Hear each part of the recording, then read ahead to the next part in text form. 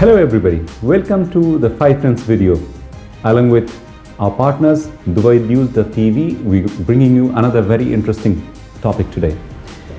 Like before, we will discuss our experience, learning experience and knowledge to share with you today about investing into the stock market.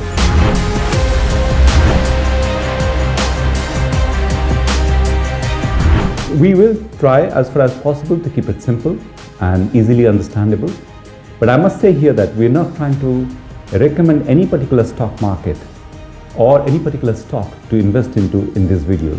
Instead, we're only going to share with you our learning experience and data points which could be helpful for you to make your own investment decisions.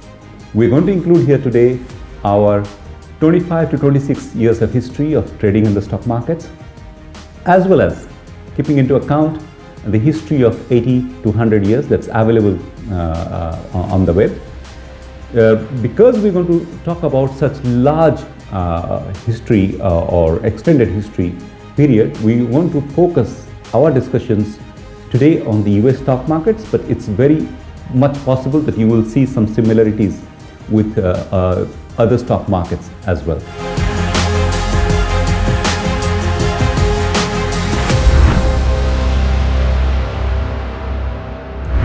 One simple rule we would like to mention here, that if you are into investing into the index, be it S&P or Dow or Nasdaq, the returns would depend on how long you have remained invested for rather than when you invested. Of course, if you're lucky and you can time the market very well, like professional investors, that returns would be amazing. But usually the way it goes that usually we get afraid during the market downturns and we don't invest, or we sell at those times, thereby losing a lot of money. And the smart investors are those that make tons of money during those times. So rather than trying to time the market, what is important is to have a very long-term investment horizon, which will help you in taking out the cyclical returns that happens during those times. Of course, if you can identify a particular business which could grow significantly in the next 20 to 40 years, you could earn a significant amount of wealth as a result of investing into those companies. But it may not be true for most of us to identify that. That's why in this particular video, we're going to keep our discussions only on the index investing and see where that takes us from here.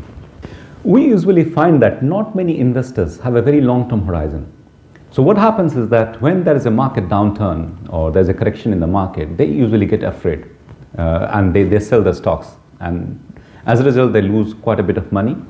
And they get afraid of the stock markets and they stay away from the markets. On top of that, if they're levered, the losses are significant, which means they decide never to go back to the market, that it's not a great place for them to make money. And that only happens because they don't have a long-term investment horizon doing SIPs or small investments over a period of time into the markets.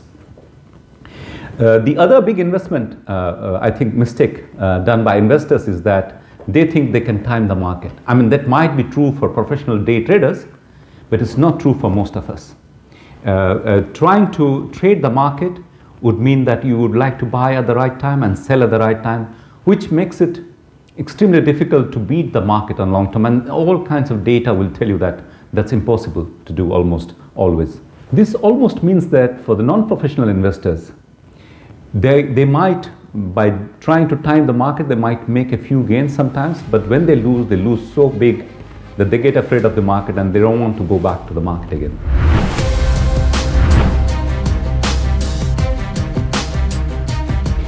I'd like to again state that having a long-term investment horizon would certainly help us to have a certain kind of stable returns. By contrast, by trading could lead to at least two downfalls that I can think of today. It could lead us to sell at the wrong time. When the markets are going down, we get afraid, we sell it. On top of that, what could happen is that when the markets usually recover, which eventually happens all the time, and we might be able to recoup our losses and make actually more profit. And that is what is a chance that we might miss by having this short-term trading attitude. In fact, the data would show you that in the last 45 years, between 1975 to 2019, you'd have only 10 years where you have the stock markets have gone down. So that would tell you that if you would have a longer term investment horizon, that would always help you to go through that bad time and come back and make higher returns.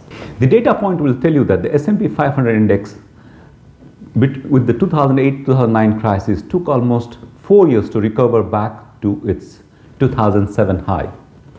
And since that time, after that, since 2009 to 2019, if you see the whole 10 years, you'll see that then the returns per annum became about 17.8, 17.9%. So which would mean that if you would have got afraid and sold out your stocks or your index in 2008-9, you would have been a big loser. Instead, if you would have held it for those 10 years period, you would have had an IRR, internal rate of return, of 17.8, 17.9% over that period. One thing I can tell you from my experience, that even the best of the stocks could have a bad day, a week, a month, a year or 2 years. But eventually, if they're fundamentally sound companies, the businesses are sound, a good management team, they will always recover and do well. That's why if you take examples of any stocks today, Amazon, Apple, Wayfair, Netflix, you take any example and you will see that at different points in time there could have been a severe correction. But eventually, because the business model is right, the team management is right, it will always recover and do much better. So if you sell out during the bad time periods, you will lose money in those investments. Like we have discussed in one of our previous videos about the compounding interest, the benefits of compounding interest. Similarly, with investments also, if you are a longer term investor, you would always make money. And we suggest that to be the index, but you could choose your own investment philosophy that you might have. Like you will see that almost 3 years out of 4, always the stock markets have done better. And only in 1 year out of the 4, there would be a loss. On average, for the last 45 years that we talked about. Apart from those, of course, trading less would mean, I think there are some simple benefits that would come out of it. You would be paying less brokerage fees. And in many countries, which differentiate between a short-term capital gains and long-term capital gains, you might benefit being a long-term investor than being a short-term investor.